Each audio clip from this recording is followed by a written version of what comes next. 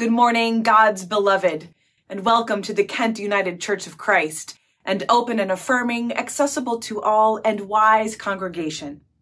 What does that mean? It means that we're open and affirming to those from the LGBTQ+ community, for those with different abilities, and for those struggling with mental health issues and their families. We strive to be welcoming, inclusive, supportive, and engaging of you wherever you are on your life's journey. We do not come as perfect people, but we do come perfectly loved by God. This is the day that God has made. Let us rejoice and be glad in it. Blessed are you who are poor, for yours is the kingdom of God. We are each a child of God. No matter who we are or where we are on life's journey, we are blessed. Blessed are you who are hungry now, for you will be filled. We come to worship the God who feeds us, who fills us, and who blesses us. Blessed are you who weep now, for you will laugh. Let us rejoice in the love of God and worship our God together in prayer, song, and praise. Let us pray. O God of many blessings, be with us in our joy and in our sorrow. Help us to reach out with your love to those in need, that we may not be satisfied until all are fed. Bless each one of us, Lord, and comfort all who are unable to worship with us today. Shower your blessings on our worship as we pray all this through Jesus the Christ, our teacher and our guide. Amen.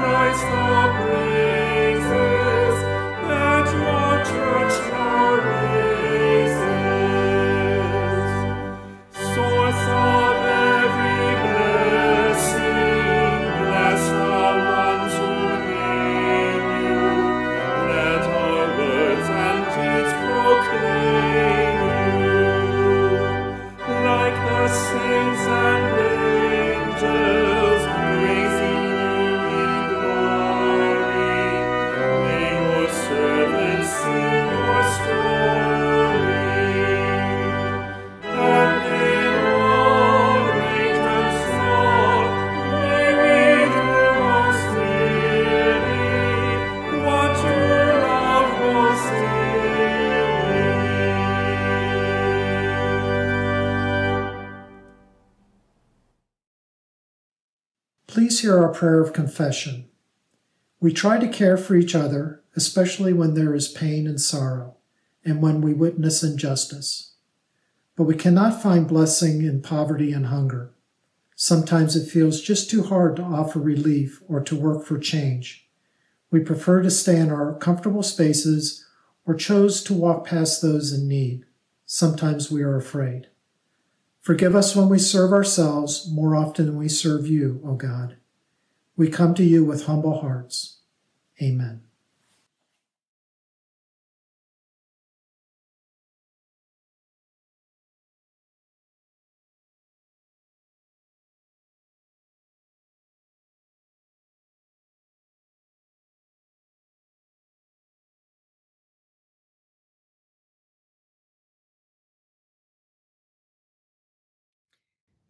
Beloved of God, hear now these words of assurance. God knows your mind and knows your heart. God forgives those who seek forgiveness with sincere hearts and minds.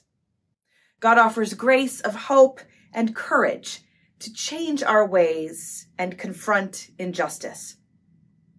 Blessed are those who trust in God, whose trust is in God. Know that you are loved and forgiven. Thanks be to God. Knowing this grace and forgiveness, I invite you now to share the peace of Christ, the peace that passes all human understanding, with one another. May the peace of our Lord Jesus the Christ be with you today and always. Hi, everyone. I'm Pastor Kim, and it's time for Snapchat. I wanted to tell you about someone I've been following closely over the last year. Her name is Amanda Gorman. Have you heard of her before? Maybe you saw her at President Biden's inauguration as the new president of the United States last year. Or maybe you've read her book, Change Sings. Amanda is a writer, speaker, and poet, and she is very famous for being such a young person. Something I found out about Amanda was that she has a speech impediment that makes it hard for her to say certain words. Sometimes when she speaks, she has to work really hard to say those words the way they're meant to be said. But instead of thinking about her speech impediment as a challenge, she thinks about it as a gift and a strength. She doesn't let it keep her from sharing her voice with the rest of the world. Thanks be to God.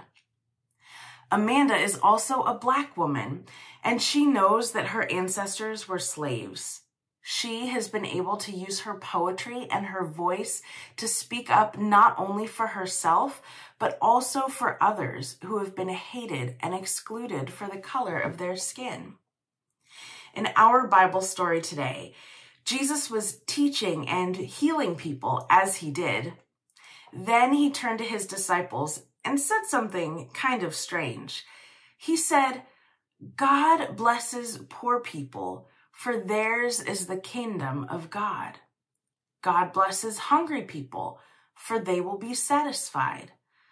God blesses people who are crying, because they will soon be laughing." Blessings come to people who are hated, excluded, mocked, and cursed because they follow Jesus. Why is he saying that poor, hungry, and crying people are blessed by God?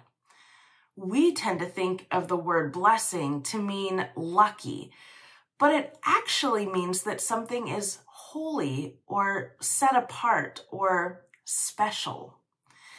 I think Jesus is saying God considers everyone as special and holy, not just the people we think are special or holy.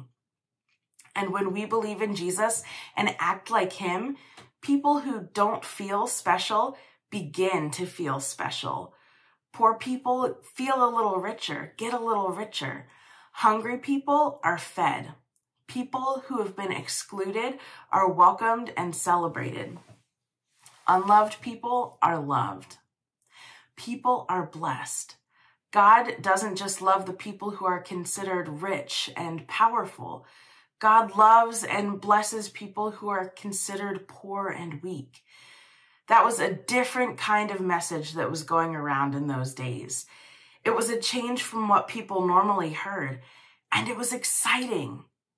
We still hear that message today, but we can be part of the change that Jesus shows us in the Bible. Everyone is loved and blessed by God. In Amanda Gorman's book, Change Sings, she writes, "Change sings where? There, inside me, because I'm the change I want to see. As I grow, It grows like seeds. I am just what the world needs. I'm the voice where freedom rings. You're the love your bright heart brings. Amanda has lived a life that shows healing and love to other people, just like Jesus did. She knows she is blessed, and she shows others that they are blessed. We can live a life like that too. Will you pray with me? Creator God, you created us so beautiful and unique. We all have different skin colors and hairstyles, different shapes of our eyes, and different heights and weights. And we are all beautiful creations of yours that you consider blessed, holy, special. Help us live lives that are blessed so we may be a blessing to other people. In Jesus' name, amen.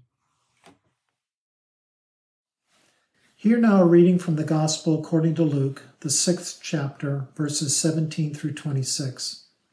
He went down with them and stood on a level place. A large crowd of his disciples was there, and a great number of people from all over Judea, from Jerusalem, and from the coastal region around Tyre and Sidon, who had come to hear him and to be healed of their diseases. Those troubled by impure spirits were cured, and the people all tried to touch him, because power was coming from him and healing them all. Looking at his disciples, he said, "Blessed are you who are poor, for yours is the kingdom of God. Blessed are you who hunger now, for you will be satisfied. Blessed are you who weep now, for you will laugh. Blessed are you when people hate you, when they exclude you and insult you, and reject your name as evil because of the Son of Man. Rejoice in that day and leap for joy, because great is your reward in heaven, for that is how their ancestors treated the prophets. But woe to you who are rich, for you have already received your comfort. Woe to you who are well fed now, for you will go hungry. Woe to you who laugh now, for you will mourn and weep. Woe to you when everyone speaks well of you, for that is how their ancestors treated the false prophets." Here ends the reading from God's Word.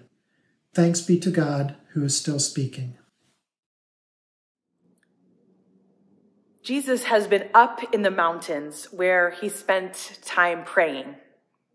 He comes down from that mountain, and Luke tells us that Jesus joins his disciples and the crowds that came to be with this teacher and healer, and that he came down to stand on a level place right there with them. Think of that. Jesus does not meet them looking down from the mountaintop or from a place of power or privilege or even from a pulpit. No, he meets the crowds right where they are. And so I sit in the pews today. Luke calls this sermon of Jesus's the Sermon on the Plain, Plain. It's his version of the Beatitudes. Beatitude from the Latin word meaning blessedness. The Sermon on the Plain in Luke's Gospel is what we refer to in Matthew's Gospel as the Sermon on the Mount. Except that Luke includes a list of woes in addition to the blessings. And according to Luke, Jesus stands with them, not up on the mount above them, but there on a level place. He comes down to their level, symbolizing the way he is leveling the injustices of the world, while emphasizing that we are all one. No one is above or below another. He looks right into the eyes of those who had come to meet him and to be healed. And heal he does. He heals all of them who came for healing.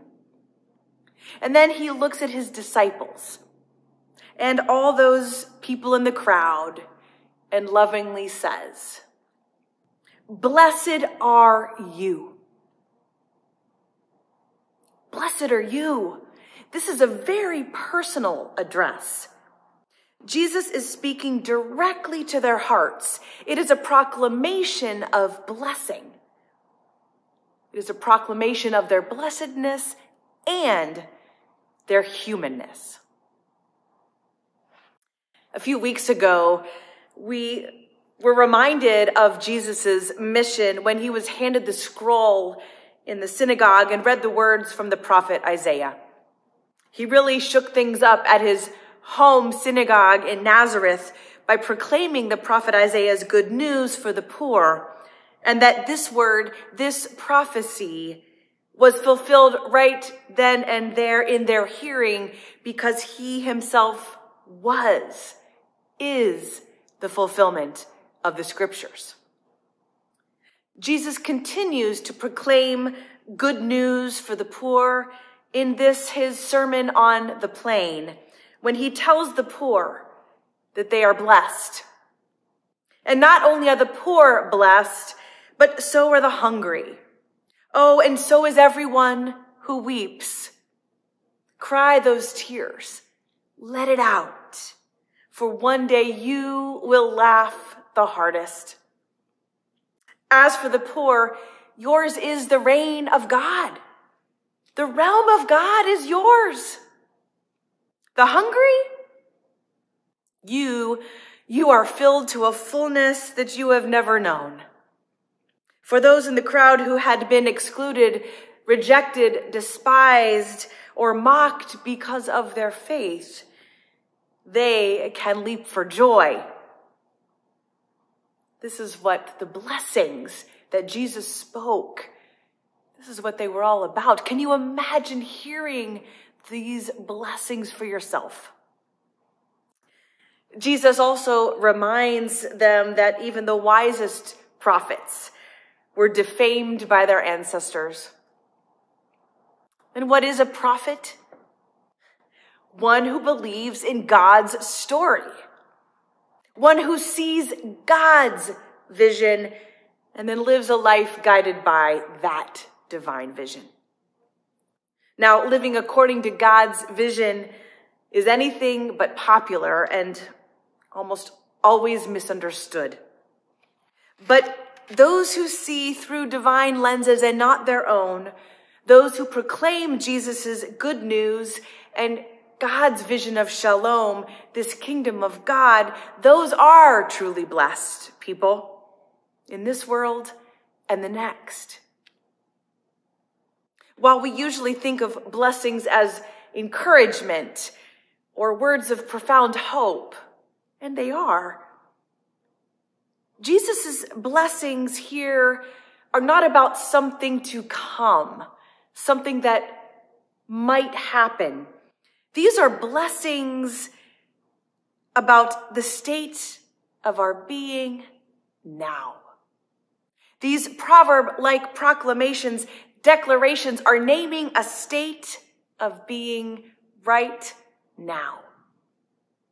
Blessed are you because you are God's beloved, Jesus says. As biblical scholar Eugene Boring puts it, a blessing declares a reality that exists by divine power, not something we should do. So another way of saying what Jesus expressed in this Sermon on the Plain is plainly this. You're blessed when you've lost it all. God's kingdom is there for the finding. You're blessed when you're ravenously hungry. Then you're ready for the messianic meal. You're blessed when the tears flow freely. Joy then comes in the morning. Count yourself blessed every time someone cuts you down or throws you out, every time someone smears or blackens your name to discredit you and to discredit me, Jesus says. What that means is that the truth is just too close for comfort and that person is uncomfortable. These Beatitudes are meant to be taken literally, in the here and now. They are to be understood in the present tense. They are to help us see as God sees them, to help us to have eyes to see and ears to hear what God would see and hear. Jesus is not only promising the poor will be rich, as in one day. No, he is declaring that they are rich now. Jesus is not comforting the grieving by telling them that they will be overwhelmed with joy and laughter, but they already can find joy even in the midst of it. Yes, even amid terrible loss and pain, Jesus has good news for us. We would never know the light if we didn't know the darkness. We understand what it's like not to feel joy. We understand what it's like not to have enough of something, to be hungry. Jesus is looking at us straight in the eyes in this Sermon on the Plain and telling us that we are already blessed because we have insights and perspectives that this human blessed journey offers us. And for those with eyes to see and ears to hear, we will embrace our blessedness even in the midst of struggle. We will see what is divine in the heart of our human suffering. On Wednesday evenings, we have been gathering to discuss the wisdom and revelations of Julian of Norwich, a medieval anchoress who lived in the 14th century during the plague. Thanks to her mystical encounters with Christ, she could clearly see the divine presence in all things and understood that even in the face of the Black Death, tremendous loss of life, disease, isolation, and poverty, there is still, even with all of those things present and real, there is no separation between us and God. During our lives here on earth, she wrote in her showings, as she called them, we experience a wondrous mixture of well and woe. She goes on, the various pains and transgressions of this life fill our hearts with sorrow and cloud the eyes of our soul. But we cultivate our intention and wait for God. We have faith in God's mercy and grace and trust that he is working within us. In his goodness, he opens the eyes of our understanding and gives us insight. During our lives here on earth, we experience a wondrous mixture of well and woe. This is precisely what Jesus was expressing in his Sermon on the Plain. There is wellness and joy in this life, and there is suffering and woe too. And in all of it, you're blessed. No matter who you are or where you are on life's journey, you are blessed. You are beloved. Luke's Beatitudes, preached in this Sermon on the Plain, include 4 blessings followed by a litany of woes. And this is different from Matthew's account. Because in that huge crowd surrounding Jesus were not only the poor and the downtrodden, but also the privileged and the powerful. The point is that we are both poor and privileged, downtrodden and powerful. Within each of us is all of that.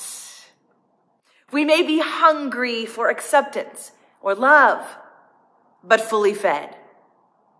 We may be living the high life now, but who's to say what could happen tomorrow? We are a wondrous mixture of well and woe, which is why Jesus also proclaimed those woes in his Sermon on the Plain. Woe to you who are rich now, because that's as good as it's gonna get for you. Woe to you who are full now, because you will be hungry. Woe to you who laugh now, for you too will experience pain. Woe to you who are popular, because you are just like the false prophets. Remember, a prophet is one who believes in God's story, who sees God's vision. That's not very popular. Perhaps, friends, you are worshiping this morning, needing to hear that you are blessed. Jesus is preaching these Beatitudes for you. Or perhaps you are needing a warning, a wake-up call, a woe. What kind of message are you needing today? A warm embrace? A thumbs up? A gentle nudge? A kick in the pants? Or a clobber over the head? Do you need a blessing or a woe? Probably both. Wherever you are in this season of your life, in that wondrous mixture of well and woe, what are you needing? Blessings, woes. Most of us don't want a woe, of course. We don't want to have to face our own humanity or our own privilege and the tremendous responsibility that comes with it. We don't want to be woed, usually. But nor do we always want to hear that we too have been anointed by the Spirit of the Lord to preach good news to the poor. Release to all those who feel imprisoned, and sight to those who have been blindsided by life. We don't want to believe that our laughter may not last, and that we cannot avoid pain so deep that we absolutely flood our beds with tears and our hearts in anguish. No, we do everything we can to avoid the woes, and yet when we're honest with ourselves, we know when we need a wake-up call. And yet Jesus is here, right where we are, with us, speaking truth to power in love, just as he brings good news to the poor and brings good news from them. Even as he shares woes and warnings, he never leaves us. He does not issue them from a place of power and authority up on some mountaintop. No, he shares his wisdom with those right in front of him. He shares with us a reminder that with blessing comes woe, and that was true even for him. Along with compassion comes accountability. Along with the comfort of the Beatitudes comes the challenge of the gospel. As theologian Anna Bladel writes, the Beatitudes are an invitation into viewing the world through the lens of God. Friends, whether or not you need a blessing or a woe of warning today, Jesus' message for all of us comes down to this. The human experience is just that, human. We are incurably human, full of challenges and suffering and pain. And we are also capable of profound joy, sheer delight and awe, and a life of blessedness. So whatever your circumstances, if you have eyes to see, ears to hear as God would see and hear, you will know that there is always a blessing to be found, a lesson to be learned, and that a light always shines in the darkness. We are indeed a wondrous mix of well and woe. What a blessing.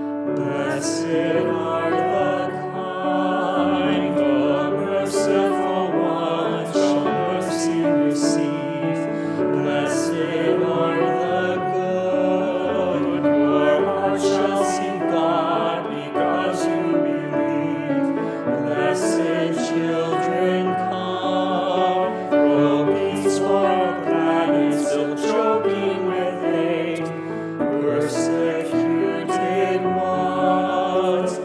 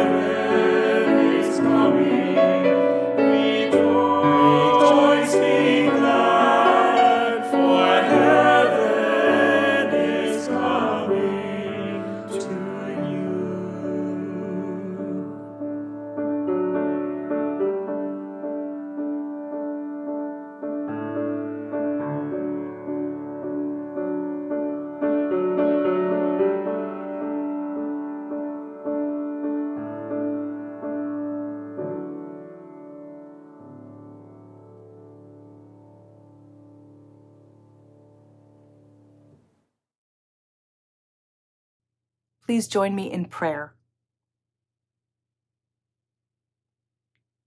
Compassionate God, we recognize that this world is a broken place, hurt by poverty, famine, disease, and a pandemic that has touched all of our lives. Hurt by other pandemics of racism, sexism, ableism. Lord God, you are the God who empowers us to level the playing field, just as Jesus gave his Sermon on the Plain. He came down to be right where the people are. Help us always to know that we are one. We are not above or below anyone else, but we are one in Christ Jesus. We are one in you, O Lord. We admit that sometimes it is us that makes the world a broken place, that creates divisions. And we confess that our hearts also suffer from anger, resentment, and jealousy. Renew us in your love, O God, and heal us with the comfort of your abundant grace. Renew this congregation. Empower us to continue the vital and vibrant ministry that you have called us to. Lord God, we are amazed by all that you are doing in our midst. Even when we could not do it together in person, we have continued to be empowered, emboldened by your love and by your power. Awaken us to the roles that we can play in healing your creation, God. For we know that nothing else matters if we do not have a planet home to call our own anymore. Strengthen us through the power of the Holy Spirit to hear your word and move forward in faith. Help us to see as you do, to hear as you do, and to live our lives according to your vision. Increase our faith, God, that we might be prophets, believing in your story and seeing your vision. Teach us how to seek the blessing in the woe and to be aware that in the woes of our lives, there are still blessings to be found. Walk with us in our poverty and our privilege, our despair and our joy, our suffering and our thriving. We thank you for this human journey, this wondrous mix of well and woe that brings us closer to Jesus Christ, our Lord and Savior, who also experienced it all. It was Jesus who taught us to pray together as one, saying, Our Creator, who art in heaven, hallowed be thy name. Thy kingdom come, thy will be done, on earth as it is in heaven. Give us this day our daily bread, and forgive us our debts, as we forgive our debtors. Lead us not into temptation, but deliver us from evil. For thine is the kingdom, and the power, and the glory forever. Amen.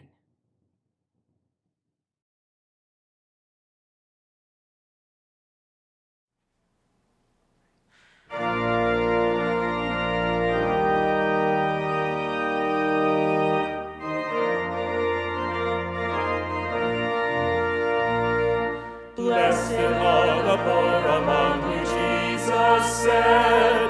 Blessed are you hungry ones who long for bread.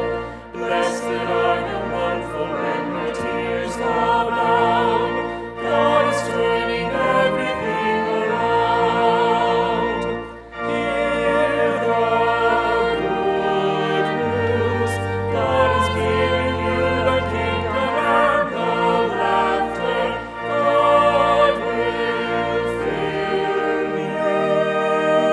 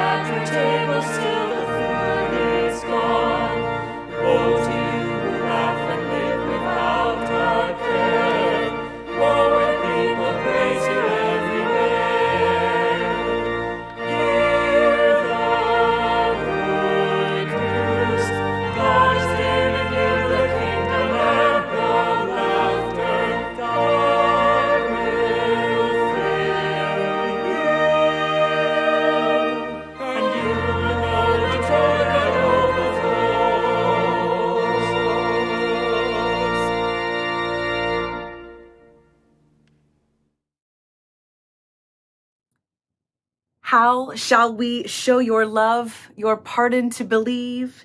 You bid us share as we are blessed and to give as we receive.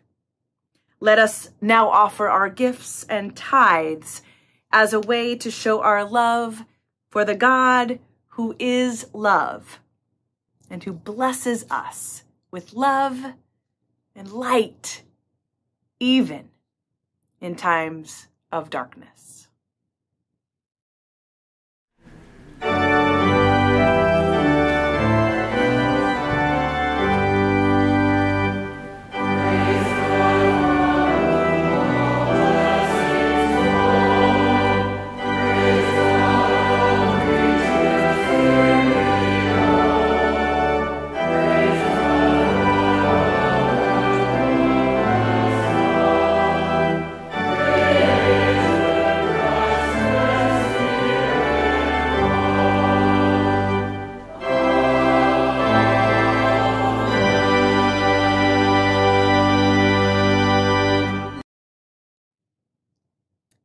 Let us dedicate our offerings. Gracious and loving God, who blesses us with so many good gifts, we bring these offerings with the hope of turning tears to laughter and sorrow to joy. May they truly be a blessing for those who most need them now. In Jesus' great name we pray. Amen.